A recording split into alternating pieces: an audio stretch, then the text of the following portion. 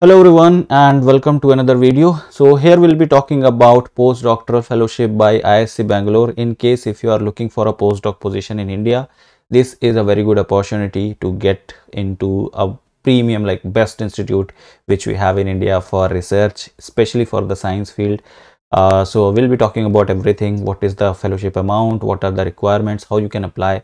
All the things I'm going to talk about in this particular video. So let's start with it. So this is the poster which IISc Bangalore has posted on various of their pages, but I'll take you to the official website. Okay, so this is your IISc Bangalore Postdoctoral Fellowship page. I will give you link to reach out to this page from the description of this video. So if you see the text are pretty small, let me zoom it up. Yeah, so the link is here, but we'll get back to that later. Let's talk about it. So they are talking about their institute first, that IISc Bangalore. It does not need any introduction, I guess. If you have done research, you know what IISc Bangalore is.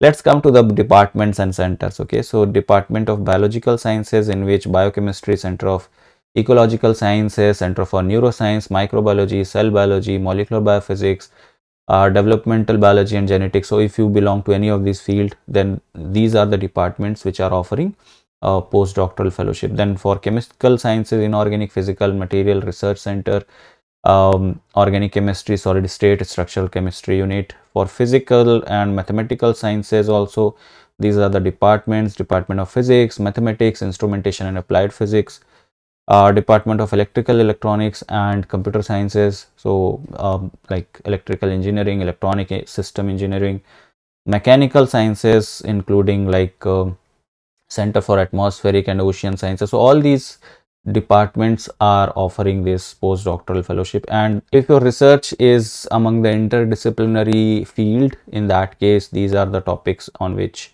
they are offering, and other interdisciplinary centers are also taking part along with within this particular program. So let's talk about the important thing, which is qualification and experience. So basically you need a PhD with first class or equivalent terms of grade in the preceding degrees. That means you need first class in your masters and bachelors. Generally masters is considered, so if you have first class in masters, that is something which they are going to look upon, and a good academic record throughout. Okay, candidates who have submitted PhD thesis can also apply by providing proof of their thesis submission. So if you are someone who has just submitted thesis, then also you become eligible for this. Candidates should preferably be less than 32 years of age at the time of application. Now this is not mandatory, this is not the mandatory age limit, but preferred age limit. So even if you are somewhere around 32, 33, you can still apply, but preferred is less than 32. I know it's like if your age is around 32 or 33 and you are thinking that this is the eligibility criteria and I won't be selected, it's not like that. This is just a preferred criteria. Okay, there are two types of criteria: mandatory and preferred. Mandatory means that should be fulfilled, and preferred means they are going to prefer someone, but even if you do not have that, you will be still considered. Maybe not preferred above others, but still you will be considered. And if your other like performances, your interviews and other things, you outperform in them, then this is not going to be the deciding factor. Okay, I hope that makes sense. Okay, so the duration is basically 1 year with the extension of additional 1 year after evaluation. That's what is the duration of this particular fellowship. Now is the amount. Okay, so the selected candidates will receive a consolidated fellowship of rupees 80,000 per month plus applicable HRA, which is a very decent amount considering the job market, considering the postdoctoral fellowships which you get in India, which is almost equivalent to like NPDF fellowship. So even if you have applied for NPDF, I would recommend you to apply for it so that you have a backup, right? So 80,000 per month. Along with that, you also get HRA. In addition to that, you are also going to receive a research grant of rupees 2 lakhs per year, which is again a good amount. Okay, what are the additional information? That candidates who have not yet defended thesis but are selected for the institute postdoctoral fellowship will receive INR 50,000 plus applicable HRA but no research grant. They will be moved to IPDF position once the thesis is successfully defended and the PhD degree certificate or the provisional degree certificate is shared. So basically this is for those who have just submitted their thesis and not defended their thesis. So in case if you are doing PhD, you know that submitting thesis, defending thesis are two different things. You submit thesis a little before than defending your thesis. So yeah, if you have submitted your thesis, you can still apply, you can be considered. If you get selected, you will be getting a fellowship of 50,000, and then once you defend your thesis, once you get your provisional PhD degree, after submitting that, you are going to your fellowship will increase from 50 to 80,000. Okay, that's what it says. Entire duration of their appointment at IISc, including the period prior to the award of the degree certificate or provisional equivalent, will be 1 year. So the duration which they have mentioned, it is irrespective of whether you have submitted thesis or not. That is the duration, final duration. Okay. Overseas students and foreign nationals are also eligible to apply. So those who are from outside India and they are doing PhD from outside India and want to come back and join IISc Bangalore, they are also like eligible to do that. Okay, institute reserves the right to screen and call for such candidates for interview as found suitable. Basically, general terms over here that the institute is going to decide for everything. Selected candidates are expected to carry out their research work and other duties at IISc only. IISc Postdoctoral Fellowship is non-transferable, so you won't be able to transfer your institutes. You have to work in IISc Bangalore only. How you can apply? So you have to basically contact a faculty member in the institute who is willing to host you. So you have to first find host. That's the first step of applying this. Okay. So look upon IISc Bangalore website, see the labs, look upon the labs which are working close to your area of interest, email to them, ask them if they are interested to host you, and once they agree, they will give you a consent letter. The consent email of the faculty is important in the application package, and then you can use the online portal to basically fill the form.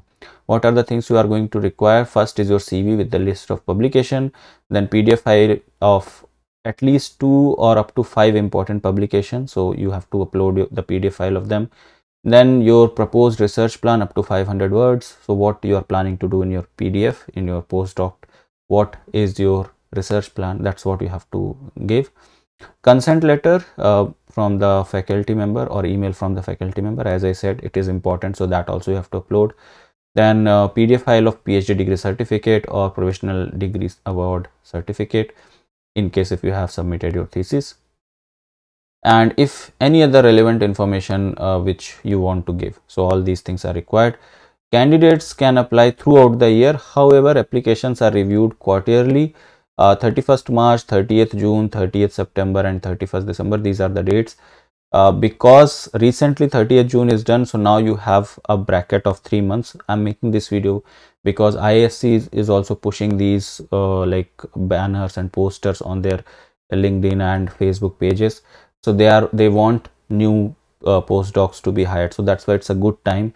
If you are interested, labs are willing right now and you can make a decision currently. Okay, so this, although it goes throughout the year, but this is a good time to apply for it, and you can do it till 30th of September. That will be the time when the evaluation will happen and you will get the results. Okay, so for further information, you can contact to these email and these phone numbers which are provided to you. Selection process, it says that candidate must apply on or before the review dates mentioned above.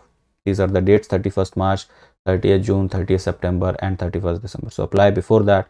Application will be screened and the small subset of applicants will be called for interview either in person or on video conference before the final decision is made.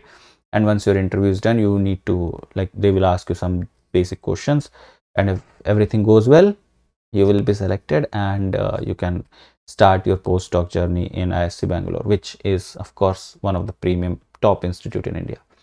All right, how to apply? Just to give you a quick idea about it, you can click on this link and you will be taken to this particular page where you have to go to new applicant, register and do the other stuff. So, okay, it's just very simple, just like normal form filling. So it's not a big deal, but I thought of informing you because a lot of you have already applied for NPDF and were waiting for your results. So in case if you are someone like that, you should also consider applying in IISc Bangalore. If you get over here, you can then make a decision later on. But yeah, this is also a good opportunity. So that's it from my side for this particular video. I thought of sharing with you guys. Do let me know in the comment section if you have any questions. I'll try to answer you over there itself. And that's it. Take care. Bye bye. All the best.